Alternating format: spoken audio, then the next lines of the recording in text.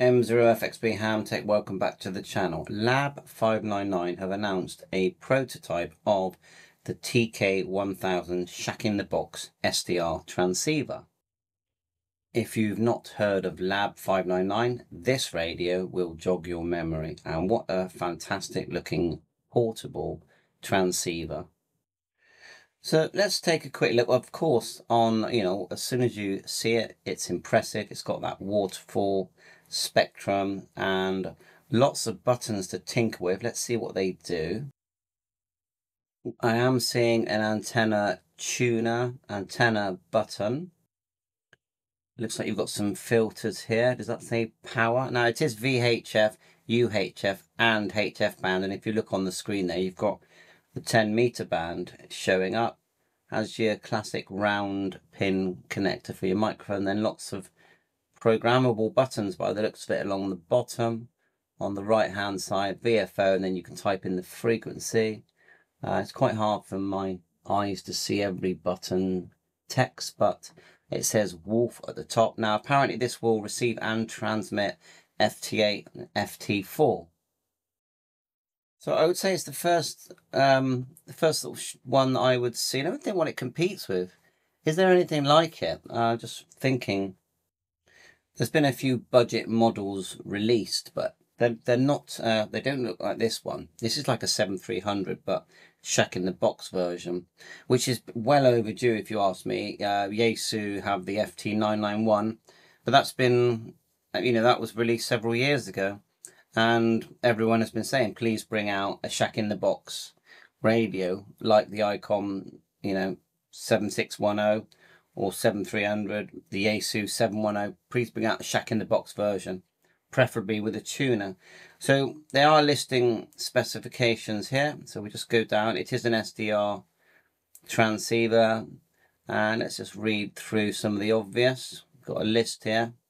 Key features.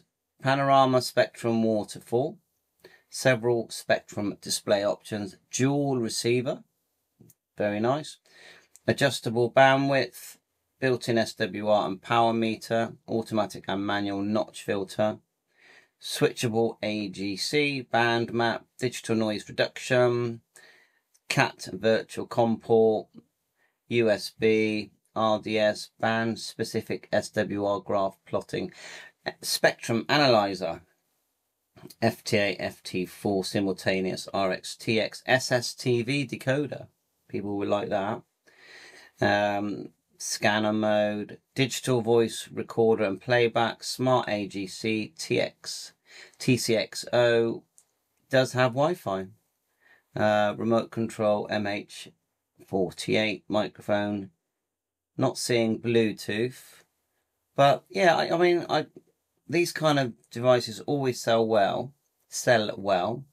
Lab9 have a great reputation, so hopefully they're going to bring something out that works very well.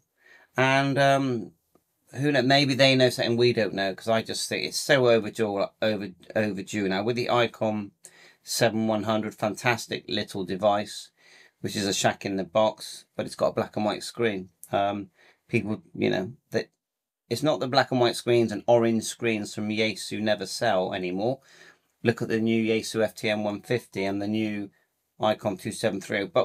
But the people that do love waterfall, band scope, color display. Look at that. If you look at this picture isn't great quality. It's the picture that they have provided. Yeah, you've got that nice color, full color signal meter there. We can see the band filtering, the frequency along the top. Although there's a tune button on the actual radio, in the list I don't see that it actually says antenna tuner, but there is a tune button. It probably has got one.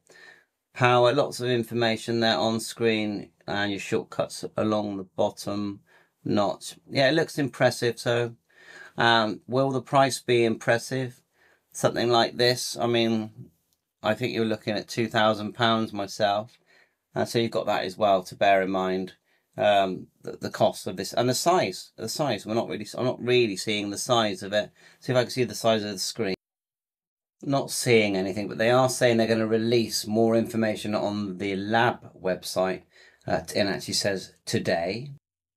So of course I will link that in the description. Look at that. I mean, come on. It's just beautiful, isn't it? And that's a black and white screen. Let's face facts. They do, many products.